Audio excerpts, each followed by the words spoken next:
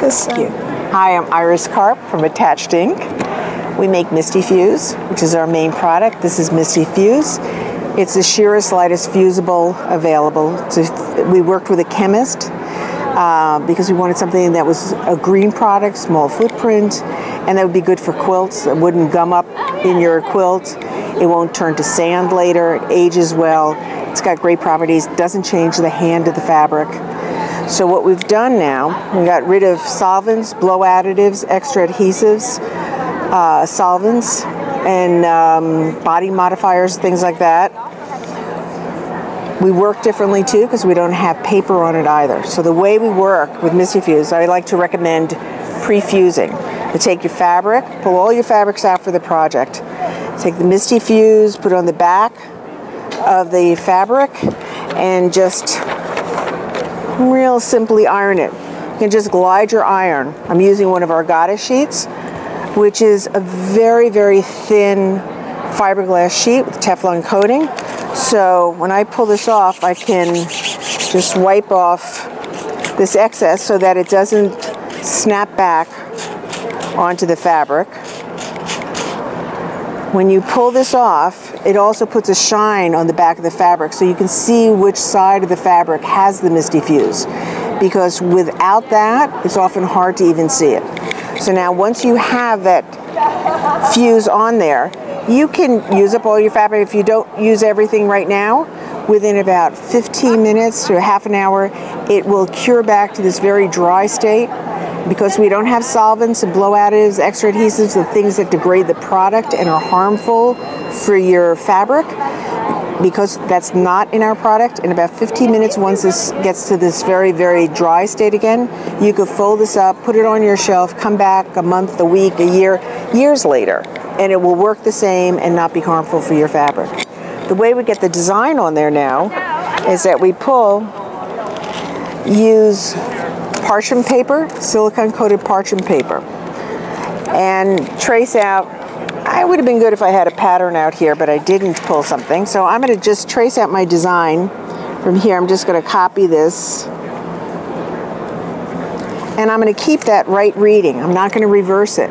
So there's none of that mind-bending stuff to do. Take as much fabric as you need. If I had 10 shapes out of this fabric, I would draw them all together.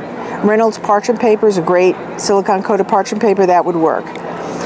Put the design put the fabric with the fuse side directly down on the pencil line. Now all I have to do is iron from the parchment side. And now you can see the line. This was a number 2 pencil, which works with almost every fabric. If I had a dark fabric, I would use a white Prismacolor pencil or a gold or a pink or yellow. I'd have a couple of alternative pencils to use. I could leave the paper on, but I don't like to. It's harder on my hand, it's harder on my scissor, and when you take paper off a shape that's just been cut, you're actually starting a fraying process. So now I don't have to leave the paper on. I can pull it off, and the Misty Fuse lifts the design off the paper. So now all I have to do is cut out my design, and I'm using actually a Havel scissor, which I think is amazing. It's cut my demo time in half because I can just cut so fast and easily. It's a wonderful scissor. So I don't sell them, but you probably can also get them at United Notions. To get the design on here now, take your fabric. You could pin it on. We don't have that extra adhesive, so there's no stickiness to make it temporarily stick. So it's not going to temporarily stick on there. You could put it on with a pin, but that's a lot of work. I rather just take my iron and just stick it like that. It works just like a temporary pin, but it's not enough that it's going to really get the fuse to bleed into the other fabric. So what you do now is you can pull it up. It's not going to leave any residue.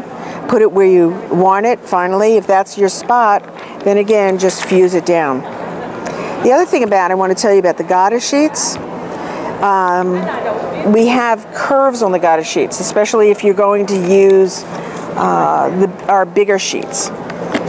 These have curves in the corners, so that, and there are different curve in like one side from the other. So your hand becomes used to them. You tend to put them down the same way every time. And once you do that, you've dedicated one side of your goddess sheet, one side of your fiberglass sheet to your iron. So there are fewer accidents that way as well. And so those are the three sizes. This is our medium size, which is about 18 by 24 inches, just shy of 18 inches. But that's what I use to make a board like this. We make a board where we wrap the goddess sheet, we cut off part of it. We use wool felt.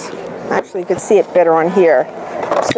Some wool felt, and wrap the goddess sheet, just tack it on, and you've got a great surface to work on. The part you cut off you can use on the top. Thank you. You've done it.